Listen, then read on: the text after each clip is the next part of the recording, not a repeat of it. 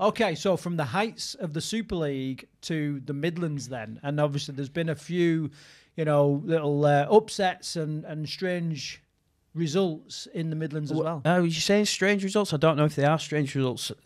It's probably the closest Midlands League we've ever had. But that's what I mean by strange. Like sometimes you have like outstanding teams that just run away with it. Yeah, there's no runaway side this year. Nottingham are currently sitting top of the table. Yeah. Just 2 points clear of Telford. But the race for the playoffs is anybody's game.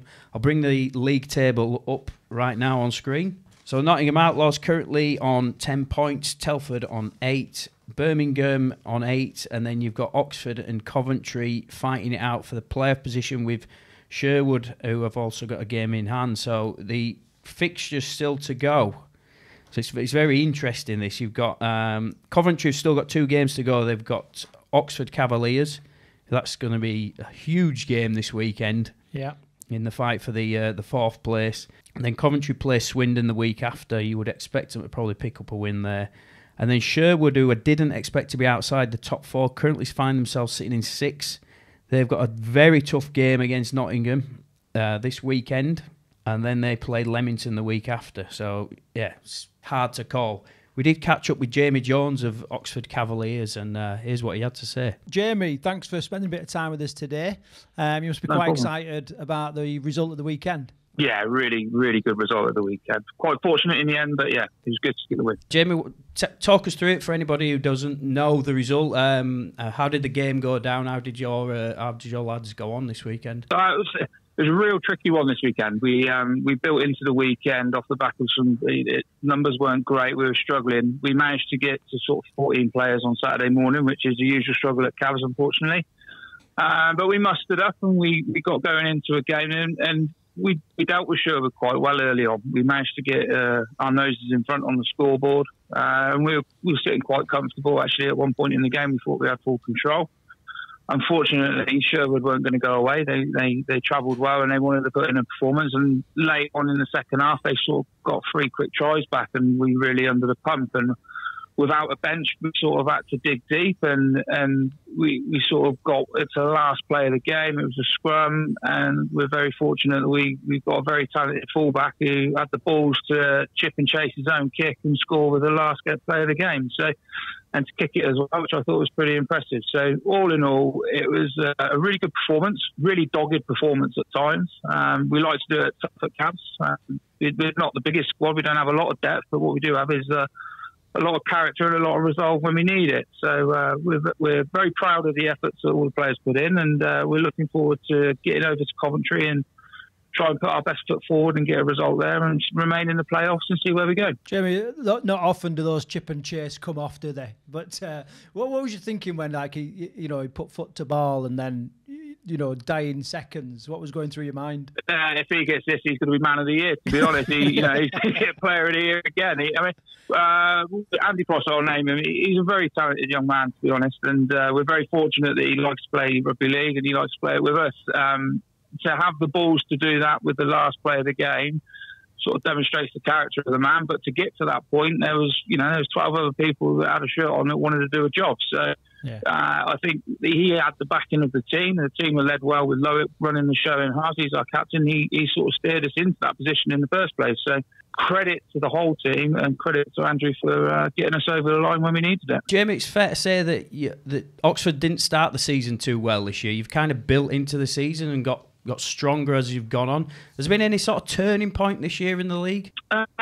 No, I think the turning point is, and I'm sure it's the same for a lot of Midlands-based clubs, is that when the union season finishes and the guys that have come out of that county programme that most of them are in, the squad seems to strengthen a little bit there. So sometimes we do get a bench when we're really lucky. And I think on those occasions, that's when we've had our best results. Obviously, we played Telford at home, which was a real tough gig. I mean, Telford are a very strong team. They've done really well. So we've won all of our home games, which is a good thing, obviously.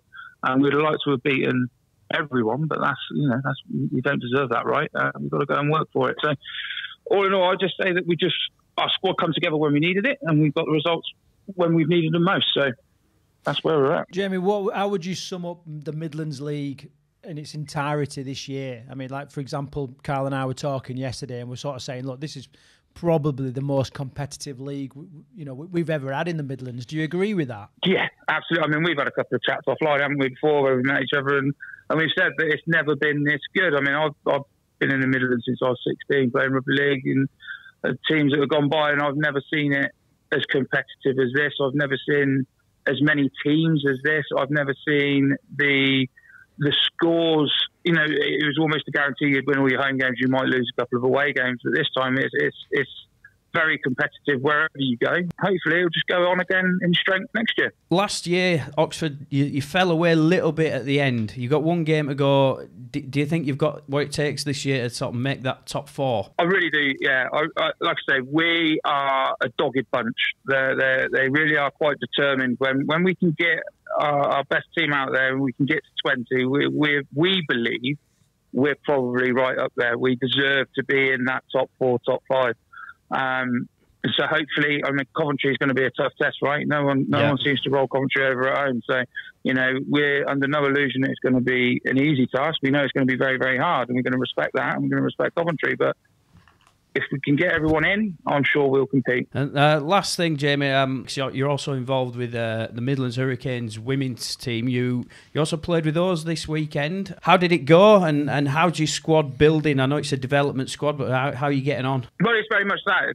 It is very much a development squad, and this year is just about developing opportunities to get these women out and playing rugby league. We obviously went well at your guys' festival. We managed to reach the final in that, and that was a real good event, and we done really well. We felt really proud of ourselves after that. We went down to Cambridge, Cheltenham, and played there, and got a good result there. This weekend was slightly different because we sort of come out of our comfort zone and went and played a Nines festival down at Bristol. It was a bit of an acid test. We were a little bit weakened in our depth again.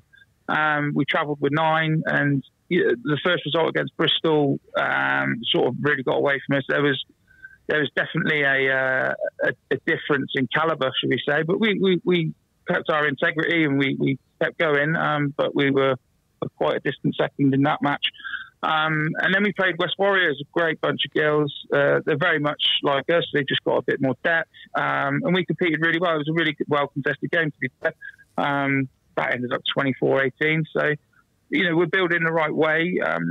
What I would say is that our next big test is the Navy. At the end of this month, we play the Royal Navy over in Bourneville on the 28th. So if there's anyone that wants to come along and watch that, that'll be a spectacle, I'm sure. And then we've got a host our festival at the Alex, which again, I'm hoping, a lot of the Midlands teams will come along and have a dig at. So, yeah, lots to look forward to on both camps, to be honest. Brilliant. Jamie, best of luck with both Oxford and the Hurricanes. You're obviously doing a great job there, getting these teams on the pitch and, doing the right things, right time. So, good effort, and we'll be keeping it out of your results. Well, spot on. Thanks very much. Thanks, Jamie. Thanks for taking time to call in. Cheers. Thanks a lot. Bye-bye. Bye-bye.